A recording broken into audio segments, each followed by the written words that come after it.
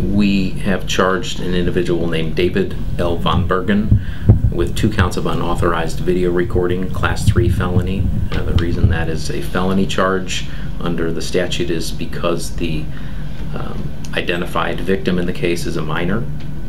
He's also charged with a Class A misdemeanor, unauthorized video recording, and the reason that is a misdemeanor is because the victim alleged in the count is an adult.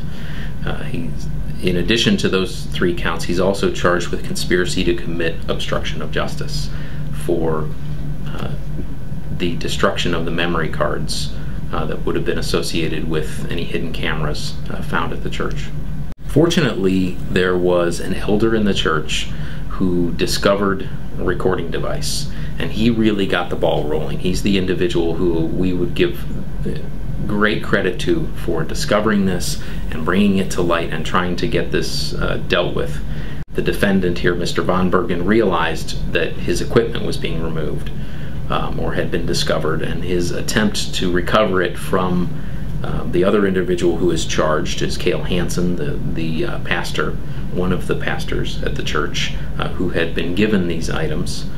During the course of their interaction, at some point in time, our charges allege and the investigation indicates that there was an agreement between them for the pastor to destroy the memory cards. And confirm that this is the father of the individual who was charged in September of 2014. But none of the, so far as you know at this point, none of these two cases are not connected. Well, certainly there's so much difference in time.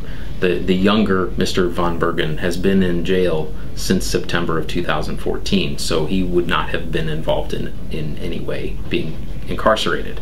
In terms of connection, people can draw their own conclusions. Okay.